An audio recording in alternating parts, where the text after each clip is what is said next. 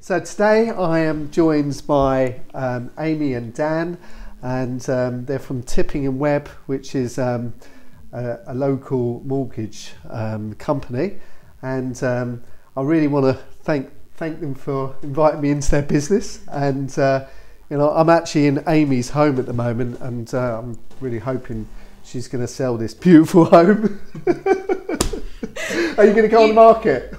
If I was, you would be the first person I'd call, obviously, Don. Thank you very much. We appreciate it. Really do. But no, thank you. I'm never moving again. You're not going to move again, no. I think it's going well for you. All going well. Definitely. Yeah, We've got a lovely, really busy. We've got a lovely bank of clients that we all know personally. Yeah. And have quite often I've helped first-time buyers, and Dan's the same. We help first-time buyers, and then we keep them forever. Right. So we see them grow up, and right. we see them have babies and get married and move to bigger houses, and that's really definitely kind of what we focus on as a firm. It's not, you're not just a number, it's the long term. Absolutely. Just moving on to what I'm doing a little bit. Market's very buoyant at the moment, and dealing with a lot of clients, and out viewing, particularly, they're out viewing lots of properties, and how important is it to be set up, ready to go, really, for maybe a first-time buyer or a vendor or a seller? It's so important to have the agreement of principle in place, to have all the documents sort of almost ready to go, because as you've said, the market is so buoyant at the moment that people are missing out on properties within a day or within a morning. So it's good for our clients to be ready, which and confident. The estate agent needs to know that someone's ready to go, so the vendor is confident to accept that offer. And the way we work and the way we do our business, we're more than likely able to do an agreement in principle for someone straight away, within 10 minutes, 30 minutes notice, and that's all hours. It's usually, could be 8 o'clock in the morning, could be 7 o'clock in the evening. And that's one of the perks and the benefits of using someone like ourselves, is there's that freedom to do that there.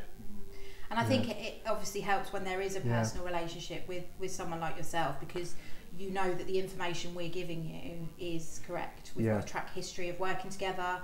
If I say to you, these clients are ready to go, you're going to say, brilliant, then you can give a good recommendation to your vendors, can't you? Absolutely. I have had a lot of clients who have put in offers on properties and then it been rejected in favour of somebody putting in a much higher offer.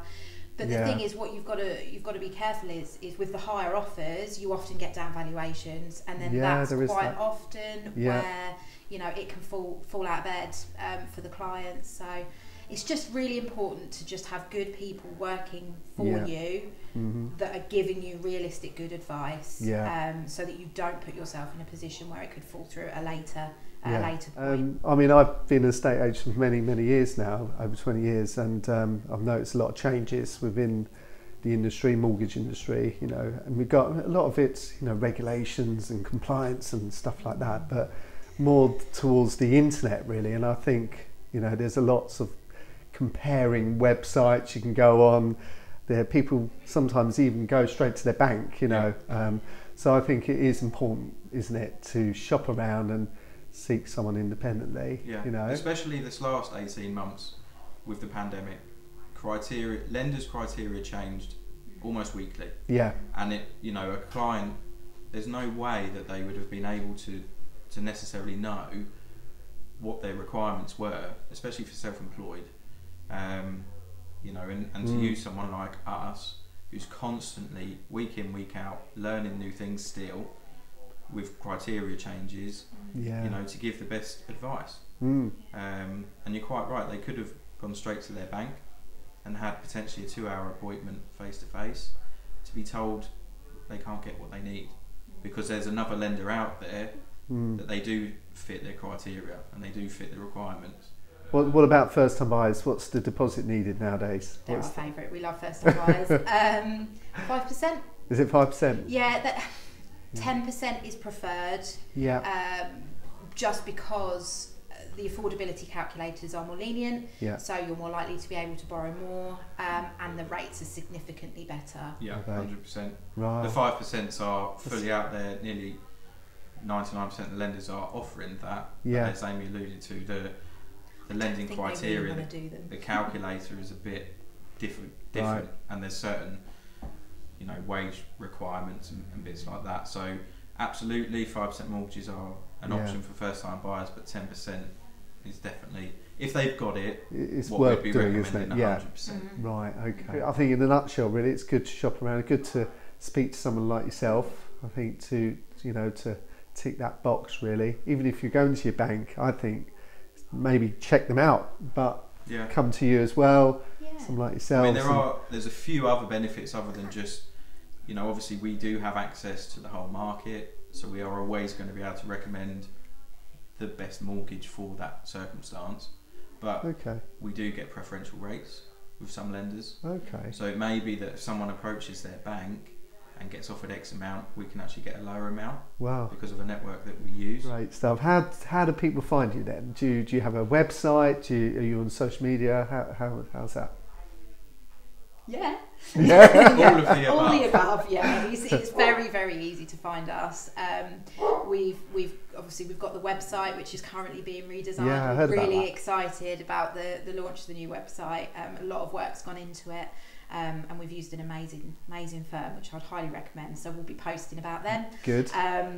But yeah, and we're having photography done today for it. So we've had to put on smart clothes for the first time in a few days. And yeah, phone, email, Google, Facebook, Instagram, all of them. Great stuff. Thank you. Can't miss us. You may soon see us on TikTok as well. Yeah. TikTok as well, right. Who knows? Snapchat? Yeah. That's what I don't really know. I don't know how that works. Great. Thanks very much again for inviting me round to talk to you. Really appreciate it. No worries. Thank you. Thank you for working with us. No problem at all. Brilliantly. Thank you. Cheers, Dom. Thanks. Cheers.